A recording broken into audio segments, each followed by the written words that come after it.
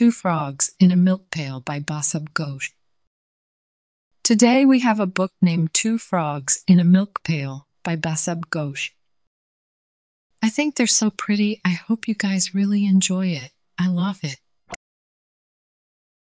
Please give this video a like if you enjoy it, and don't forget to subscribe for more stories. Thank you, reading. So, here we go. This is one of the amazing children's animal stories. Once upon a time, in a pond nearby a village, lived two frogs.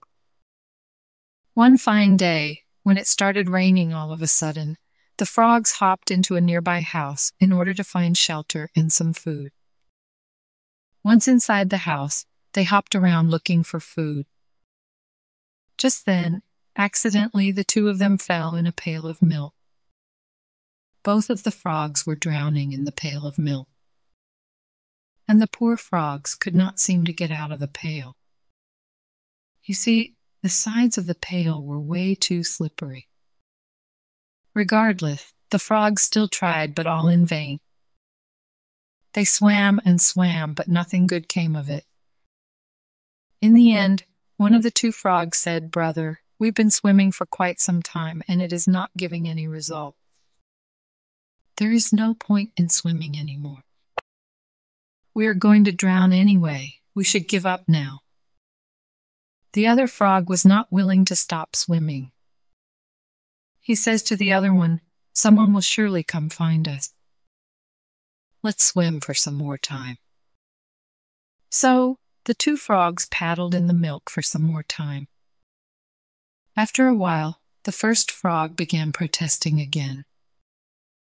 "I am totally exhausted.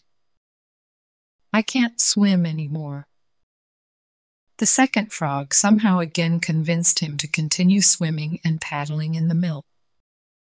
A couple of hours passed before the first frog again began complaining. This time the frog said, "No more. We are doomed. No one is going to come to help us. We are going to die. I can't do this anymore." After saying that, the first frog finally gave up and drowned in the milk.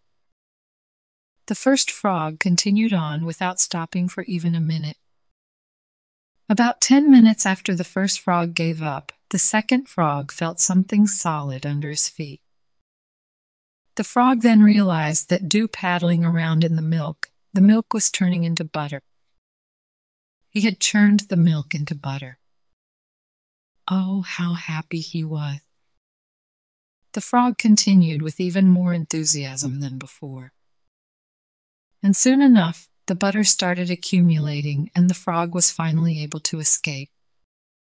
Moral of the story: never lose hope.